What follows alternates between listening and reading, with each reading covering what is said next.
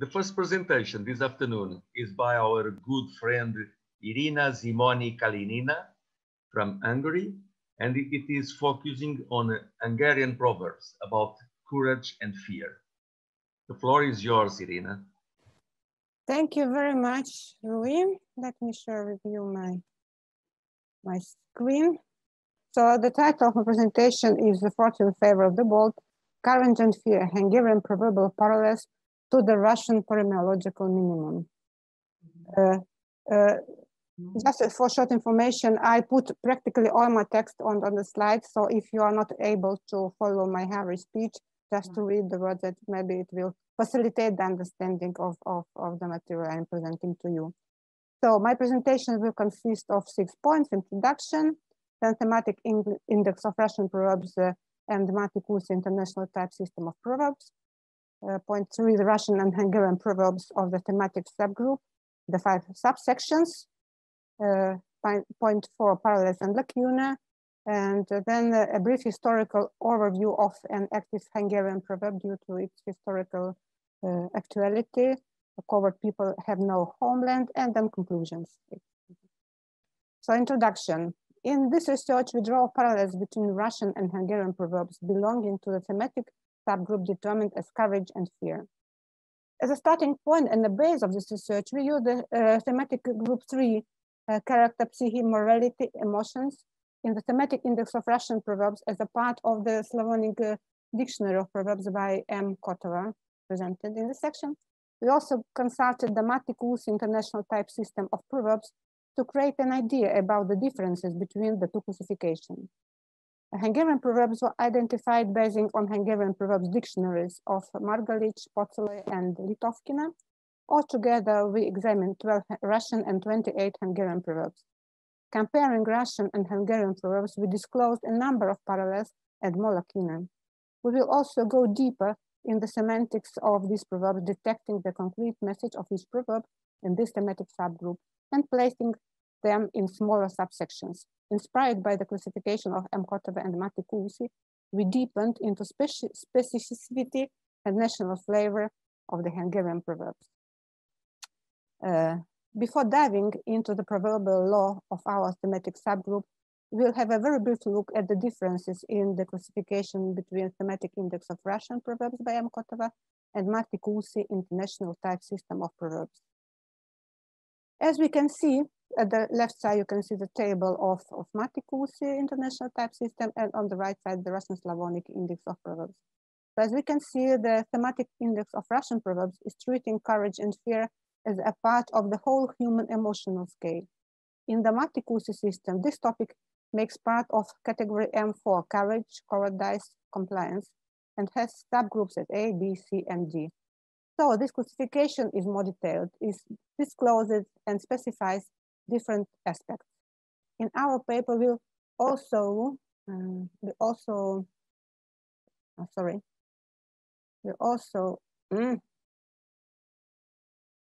distinguish several subsections within this thematic subgroup in the frameworks of the proverbial selection we have at our disposal.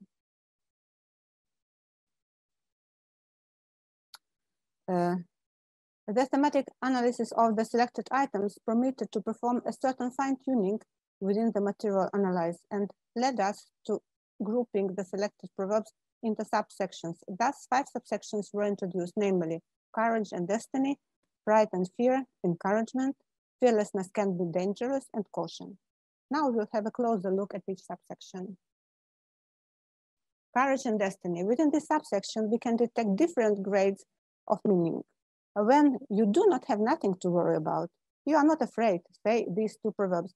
I will not read the proverbs in original languages. You can understand that on the left side, we have Russian proverbs, on the right side, the Hungarian ones. And when there is no parallel in one side, it means that there is no parallel. About the parallels, I will speak a little bit later. So, the Hungarian proverbs about courage and destiny. The beggar is not afraid of thief or robbery. The poor is not afraid of thief. Next grade of courage and destiny. In order to gain anything, you must defeat your fear. Who feared the wolves cannot enter the forest, said the Russian proverb. If you are afraid of the wolf, don't go into the woods. Another Hungarian proverb, he who is afraid of water will not eat fish. Next step, accepting the destiny, what else would it be? Devil might do a trick. It will be what will be, or be as be may. Courage and bravery are essential to reach our goals. Who dares he eats, risks a noble deed, courage conquers cities. Hungarian proverbs, fortune favors the bold, he who ventures wins. Even if that outcome is uncertain, the fear cannot stop us. Either Lord or lost, or either sink or swim, it's English translation of parallel. And the Hungarian one, all or nothing.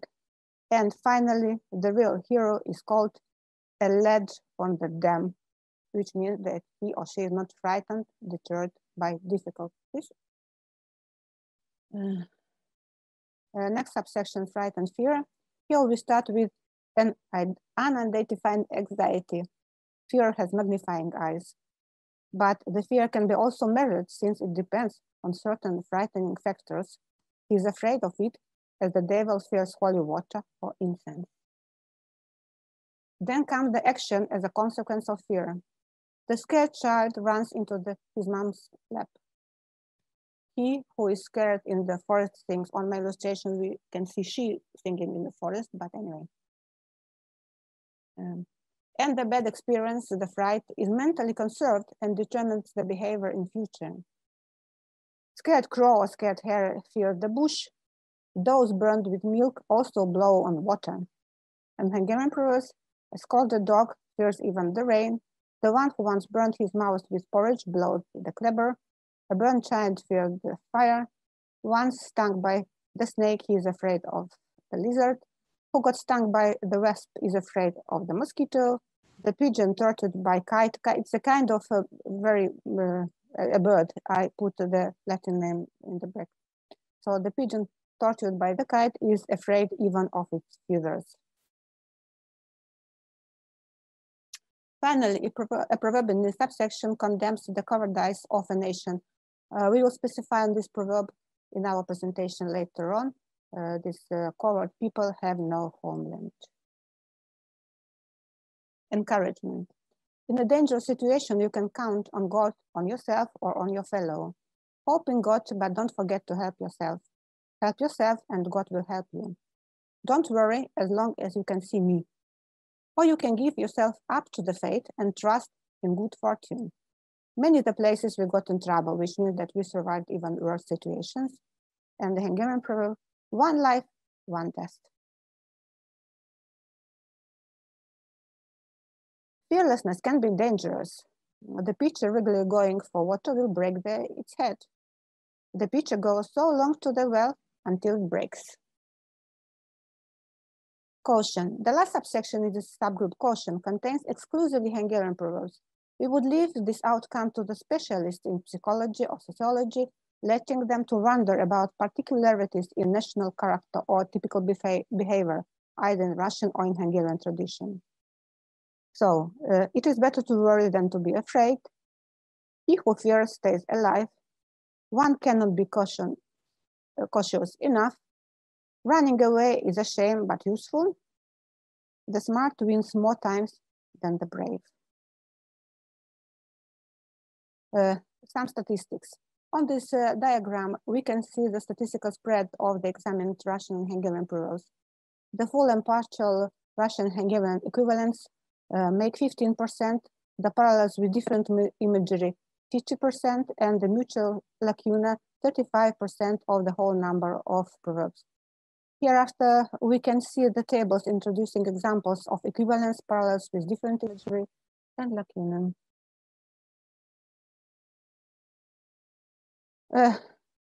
I will quickly read the proverbs, even if we have seen them already above. So, full and partial equivalence: who fear the wolves cannot enter the forest. If you're afraid of the wolves, don't go into the woods. Hope in God, but don't forget to help yourself. Help yourself and God will help you. And the pitcher regularly going for water will break its head. The pitcher goes so long to the well until it breaks. Parallels with different imagery, just examples. either lord or lost, all or nothing. In this first proverbial pair, we can draw a very clear parallel between becoming a lord in Russian proverb, which means gaining all, everything, and to be lost, that, which is in Hungarian sounds as nothing, nihil. Who dares he eats, fortune favors the bold, risk is a noble deed, courage conquers cities, he who ventures wins. And the last proverbial pair in the table below is an example of reckless bravery and blind trust in good luck. Many the places we got in trouble, and one life, one death. This slide showcases a variety of cases with food and animals like dog, crow, snake, lizard, wasp, mosquito, pigeon, etc., illustrating unlucky events. Here we can see the scared crow, which feared the bush, and those burned with milk also blow on water. It's called the dog fears even the rain. The one who once burned his mouth with porridge blows the clever, and so on. Maybe I do not need to read all the proverbs because we have seen them before, so it's speaking about different animals and other scaring, frightening events. Lacunae examples. Only one Russian proverb in this thematic group, namely fear has magnifying eyes, was identified as not having parallels in the Hungarian proverbial law. As mentioned above, the 5 Hungarian proverbs of subsection caution represent lacunae regarding the Russian proverbial law, and several more. Like you can see in this table below, the beggar is not afraid of the thief, he is a ledge on the dam, and he's afraid of it as devil fears holy water or insects. He who is scared on the forest stings, covered people have no homeland, and don't worry as long as you can see me. Gyáva népnek nincs hazája. Covered people have no homeland. It's a brief historical overview of an active proverb. Speaking of the Hungarian proverbs of the thematic group Courage and Fear, we cannot avoid a more thorough introduction of a special, very active proverb due to its the historic actuality. In 2020, Hungary commemorates the centenary of the Treaty of Trianon, prepared in the Paris Peace Conference and signed in the Grand Trianon Palace in Versailles on June 4, 1920. It formally ended World War I between most of the allies of World War I and the Kingdom of Hungary. The borders of the independent Hungarian state were defined by the treaty generally within the ceasefire lines drawn in November-December 1918. Some statistics. According to the treaty, the Kingdom of Hungary lost 72% of its territory and 64% of its population. Only about 30% of Hungarians were left in the post-Trianon Hungary, though the areas that were allocated to neighboring countries had a majority of non-Hungarians. In them lived 3.3 million Hungarians who from now entered in a minority status. 10 largest cities of the kingdom were from now found in foreign countries. You can see them on the map in the center, the recent map of Hungary and the old Hungary. The public perception immediately listed the Peace of Trianon alongside the great national catastrophes, Muhi, 1241, Mohács, 1526, Világos, 1849, that determined the fate of the country for one or even more generations. Just to mention on the margins of this chapter, the second event on this list, the Battle of Mohács, it is also enshrined in the universal memory of nation in a form of proverb. Több is veszett Mohácsnál, more was lost at Mohács. Battle of Mohács, August 29, 1526, this is a defeat of Hungary by the Turks of the Ottoman Empire. This victory at Mohács marked the effective destruction of the Hungarian monarchy and paved the way for Habsburg and Turkish domination in Hungary. This well-known and widely used proverb expresses a kind of consolation not to overestimate the current losses and optimism for the better future. Returning to the titular proverb, we must mention the name of the Hungarian Sándor Sólyom, born Heringen, born in 1868 in Impulság, today it's Sáhy, Slovakia. He was a poet, teacher, playwright, the Royal Director General of the Educational District, correspondent member of the Hungarian Academy of Sciences. Sándor Sólyom became known as the author of patriotic and irredenta poems. His 1923 poem, The Old Fool, was published in the volume Being Hungarian. You can see on the left side the cover of the book. The beat atmosphere of this poem, containing words like funeral, death, buried, killed, bloodstream, coffin, grave, reflect the feeling of tragedy experienced by the nation.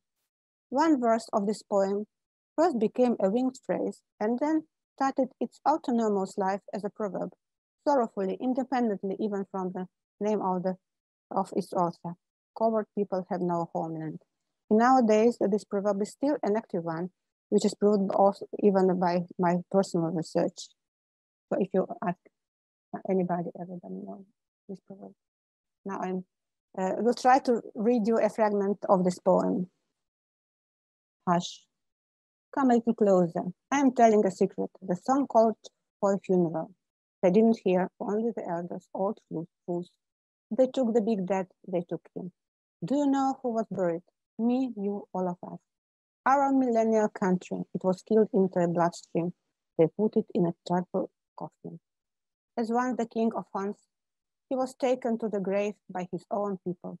And they didn't say it's a pity. Nobody was alone. Neither do I. I am already laughing.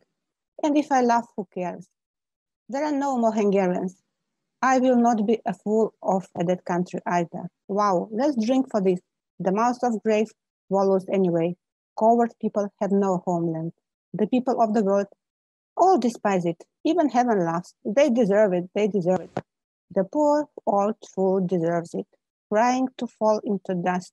Cry on us that such a people, so good, so beautiful, why they have to perish. And conclusions. After having examined the thematic group Courage and Fear in the thematic index of Russian Proverbs and Kotova, and comparing it to the Maticus international type system of proverbs, we discovered the classification differences between the two classifications. Based on keywords and not only, we identified 28 Hungarian proverbs corresponding to the 12 Russian proverbs in this thematic subgroup. The statistic spread of full or partial equivalence, parallels with different images and lacunae resulted in an interesting but partly predictable outcome. 3 proverbial pairs were identified as equivalent. The major part of the proverbs in the thematic group, 15%, are parallels with different imagery. As lacunae, we have a single Russian proverb here has magnifying eyes and 12 Hungarian proverbs. The semantic analysis of the directed proverbs made it possible further dividing them in 5 subsections, namely courage and fear, courage and destiny, fight and fear, encouragement, fearlessness can be dangerous, caution. Special attention was paid to the Hungarian proverb. Coward people have no homeland due to historical actuality of the event which brought forth the creation of this proverb. Thank you for your courage and patience.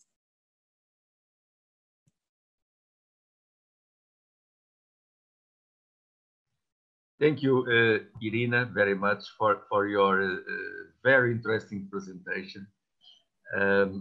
We don't have any questions from the audience. Good, very good. So I will put one myself. Okay. Are there any Hungarian or Russian equivalent for the proverb we use in Portugal, which is the scalded cat fears even cold water?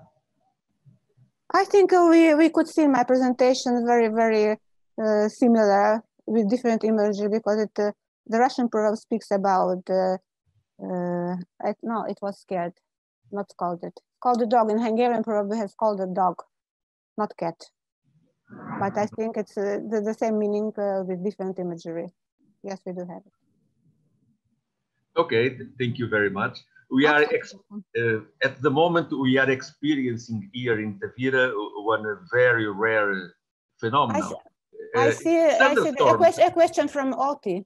Yes, Oti asks the connection of fear, courage proverbs to military ideologies of nations. The use of proverb coward people have no homeland. I don't think, that this connection it's linked to the military ideologies. It's the great events in the life of a country, of a nation, always leaves marks in the general wisdom of the nation, I think. And the most important events, as I mentioned it, they are living in the memory of nation. I think it's not the military ideology. It's like a very, very huge event, because the Battle of Mohacs, it's a little bit far away, but the Treaty of Trianon, it's a relatively fresh event, and there are many families divided by borders. Maybe as in case of Finland, you also, I suppose that you also have families divided by borders recently, not so far away, not so many years away. And also in Hungary, there are families living abroad, but belonging to the same family. So I don't think it's military thing. It's just the destiny of nation. I don't know whether I answered the question. Thank you again, Irina.